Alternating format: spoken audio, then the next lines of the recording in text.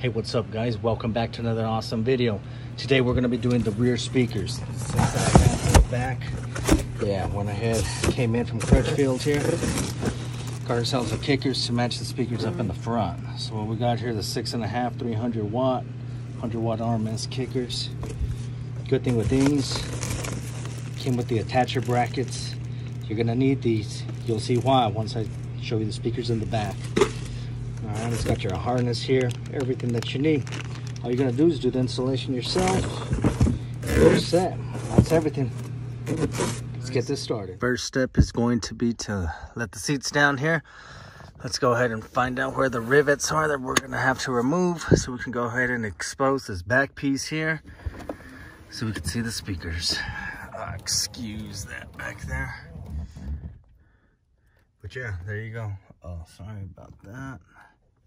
So there's one tab right there to remove, two tabs right there. Sorry about the sun.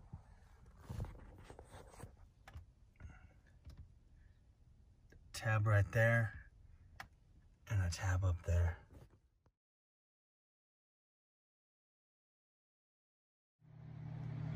All right guys, first thing you want to do is go ahead and get back in here, get your handy dandy pry tool here. If you don't got one of these, definitely need one. This helps out a lot. So you want, there you go, be as gentle as possible with it. Got that one, got that guy right there, and let's work our way back to this side. Gonna get that one, and then we gotta get that other one right there. As soon as I get that off, I'm gonna show you, we're gonna start with this top pillar. Right up here is where you're gonna start prying down. Undo these clamps that are here. That should loosen up this right here, so we could remove the back panel here. All right, guys. Well, with a little fighting, I was able to get it out. Actually, what you got to do is just bring it up right on over that. As soon as you bring it on over, if you can see, it's already loose. It's gonna come out. I only undid one side. You don't have to undo this pillar. You can wiggle it out. You see, you can just wiggle it out. It's gonna take a little bit of force. Don't be scared. Let me show you guys. Oh, this what we got. Let's see. Kind of like, guys, if you see this, this is movable. This moves. This will allow this to come up and out. No big deal. See? Pull it out. Up. It's a little stuck. Don't worry. Pull it out. You got it. There you go.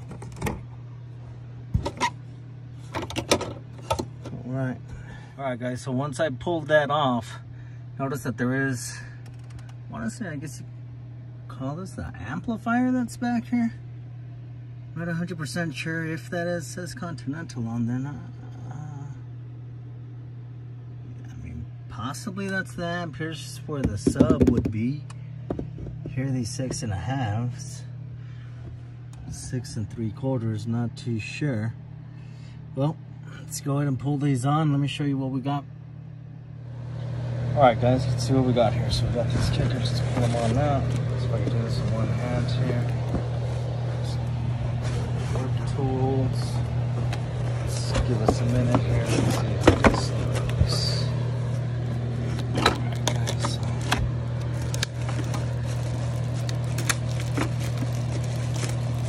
let me get this out. All right, let's check this out here.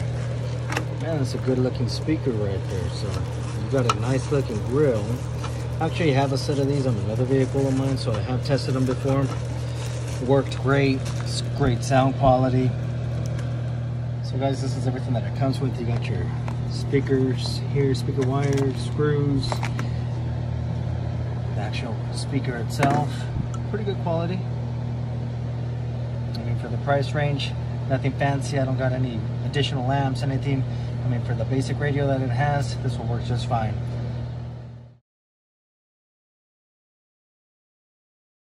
All right, guys, so once you go ahead and get back into the speaker here, this is gonna be an 8mm. Go ahead and loosen the 3 up. Let's go match up the pattern here, speaker pattern, bolt pattern, however you wanna call it, to the aftermarket kickers that we're gonna go ahead and install, get them right.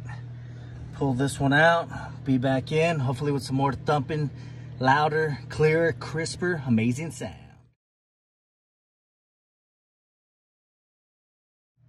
All right, guys, screws are out. Here's the moment of truth. Let's find out. Let's see what these things are all about. Or they may be a little bit glued on there, stuck on there, huh?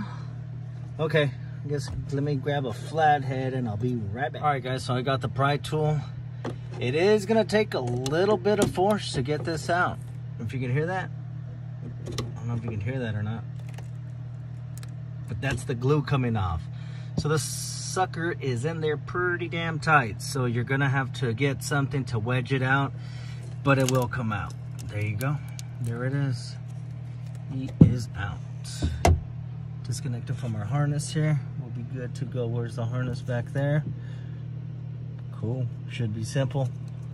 Hit a button, I'm sure, here or here. Unlock it. Let's see if I can do it. Yeah, see? That's simple. Go ahead and you just push it down with this little button. Pry it on out. Let's see what the speaker's all about here. It's kind of glued here. Well, it says made in China. Has a little Chrysler emblem on it. I don't see anything that says Alpine. I mean, I do see it's blue in there. I mean, the cone isn't paper like the front ones, but I don't think that this is top-notch Alpine quality right here, I'll tell you what. So let's go ahead and get these replaced.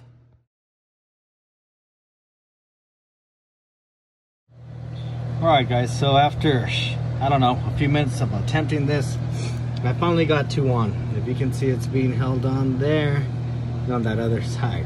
What's holding it? That tiny little screw, that, not even the washer, and that nut.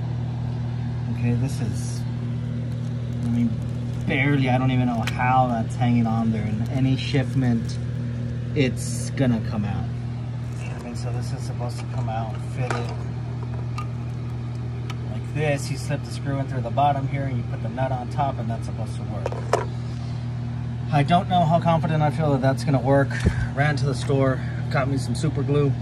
I think the best bet is that I'm gonna have to glue the trim ring on there, then maybe put these screws back on there, I guess maybe for some additional support if anything, but I feel a lot safer super gluing it so it doesn't come loose at some point. Then you have to get back in there, rip the car apart again just to fix the problem. So let's do it right the first time, guys. Come back once I get it wrapped up.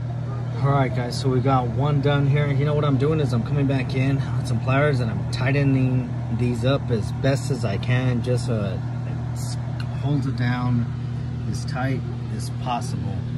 And it's in there pretty snug. I need to try to get this one a little bit closer in.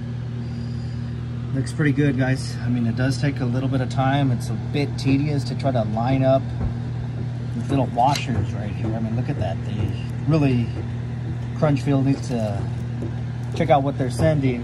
Try putting it on their speakers. I don't know how they did it on theirs. Maybe they got some special tool or something, but those screws need to just be a tad bit bigger.